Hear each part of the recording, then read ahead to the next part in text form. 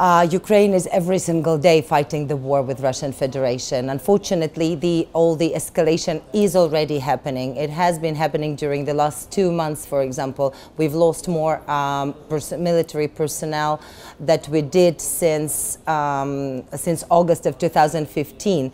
We do understand that, unfortunately, NATO as an organization cannot, for example, provide Ukraine with lethal or non-lethal weapons, and that's the discussion that is being held on the bilateral level. And that's something that we hope to also get out of the negotiations that we will have here on the bilateral level with members of the alliance.